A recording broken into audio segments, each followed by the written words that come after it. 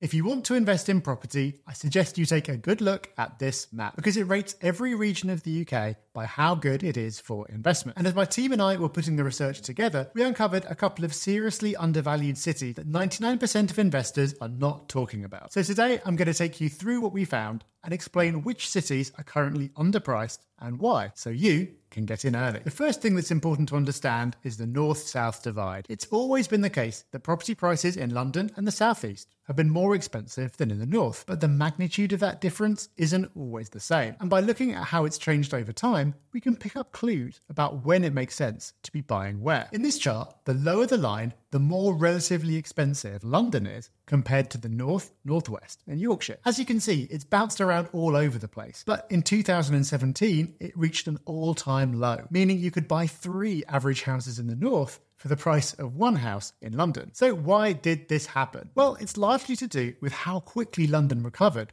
from the 2008 financial crisis. If you'd bought the average UK property at the peak in October 2007, you still would have been underwater in the summer of 2014 because after prices hit the bottom, they only increased slowly. In London, they fell just as far, but bounced back extremely fast, meaning you would have been back in the black by the start of 2011. This recovery in London relative to the rest of the country stretched the ratio, and while it's starting to move back the other way, there's still a very long way to go. By the way, the pattern is exactly the same for the southeast and the southwest. It's just the most pronounced in London, which is why we talk about a north-south divide. This extreme divergence in prices has 3 important effects. So I'll explain what they each are, and then what happens when you put them all together. Firstly, houses in the north are relatively more affordable than in the south for owner-occupiers. According to Nationwide, the house price to earnings ratio for the UK as a whole is 6.1, meaning that it would cost around 6 times the average person's salary to buy the average UK house. But that's an average, and the regional differences are massive. In London, it's 9.9, whereas in the north, it's 4.2. And interestingly, prices in the north are more affordable than they were before the last crash in 2007.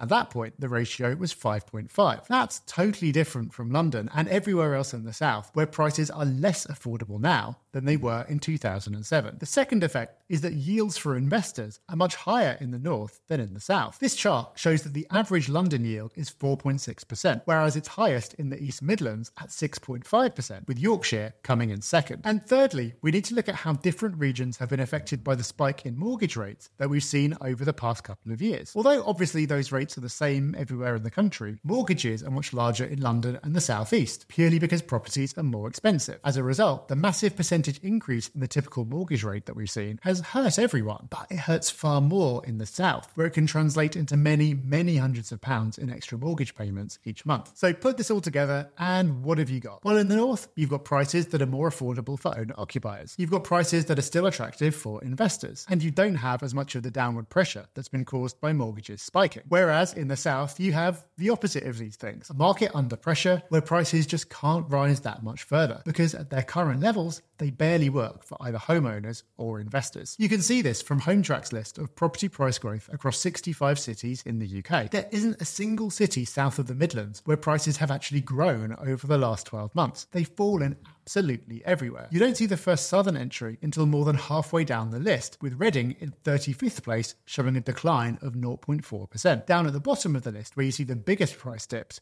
you see a cluster on the south coast, another in East Anglia, and another in commuter areas in the southeast. As a result, it's extremely hard to see a case for investing in the south anything other than the extremely long term. But in the north, you have cities where there's so much more room for prices to grow. But where specifically? Well, you could just pick the top cities from Hometrack's list, those that are going up the fastest right now, and to be honest, that wouldn't be the worst strategy in the world. But how can you tell the difference between areas that just happen to be doing okay right now versus those that have far bigger growth potential? Well, making those picks is pretty much our entire job. So I'll share with you the 3 most underrated places to invest right now in our opinion, those that we're targeting the hardest when looking for deals for our clients. When you're looking for a killer investment, it's really important to find areas where there's a catalyst for prices to rise by more than average. One such catalyst is large-scale investment, and it's hard to beat this first location in terms of the amount of money being poured into it. In common with some of the other places we'll look at, despite the wider area having lots of lovely places to live and important employers like BAE Systems underpinning the local economy, the city centre itself has been ignored and unloved. That's now changing, with £200 million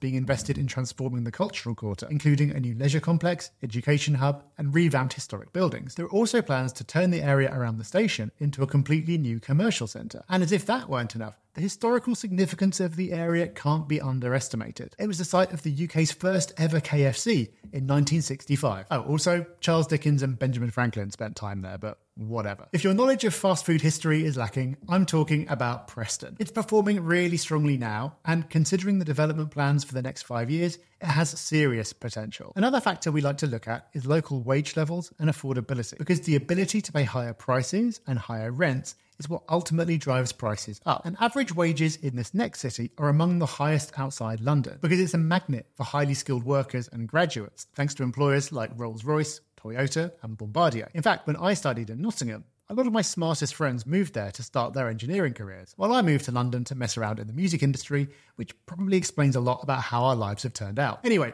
wages high, house prices low, meaning there's potential for prices to rise in a way that there just isn't in the south. So proving that there's lots of investment potential in the Midlands too, our next underrated location is Derby. It's not underrated by us. It's been on our hotspots list for the past couple of years.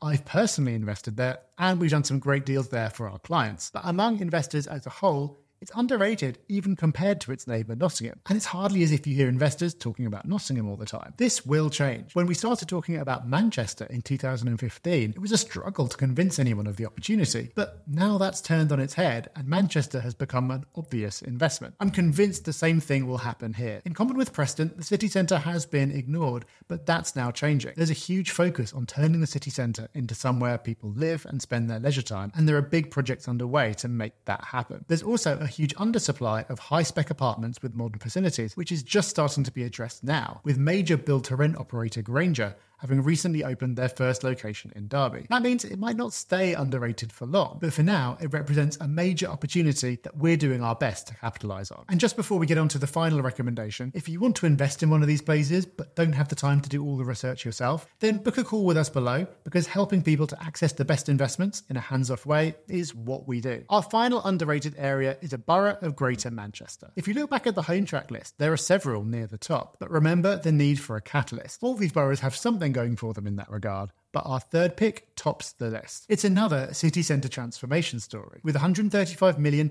being spent on nearly 500 new homes, a hotel, retirement living complex, and a cinema. Not only that, but a whole new district is being created just outside town, on the site of former mills, with 800 apartments, a hotel, a food hall, and leisure activities. And the developer Peel is planning 1,000 new homes on Moseley Common. Peel is a huge developer that takes on big projects. So, like we saw earlier with Granger in Derby, seeing them invest so heavily here gives us a lot of confidence. This is all happening in Wigan. Much like Preston, it's not somewhere that investors from the southeast would typically think about much. Most people probably have both of them mentally filed away as places where people have a funny accent and play the wrong type of rugby. Investors from the southeast, who've been driven out by London's high prices, are getting their heads around the likes of Manchester and Leeds now, but it's going to be a while before you hear anyone at a Notting Hill dinner party talking about their latest investment in Wigan, which is precisely why these areas are underrated. But if the explosion of Manchester has taught us anything, it's that the opportunity to buy in at today's low prices and lock in some healthy returns isn't going to be around forever. But even if you are buying in an underrated area, you need to make sure the numbers add up. So watch this video next, where I explain how the pros analyse a property deal in 2 minutes.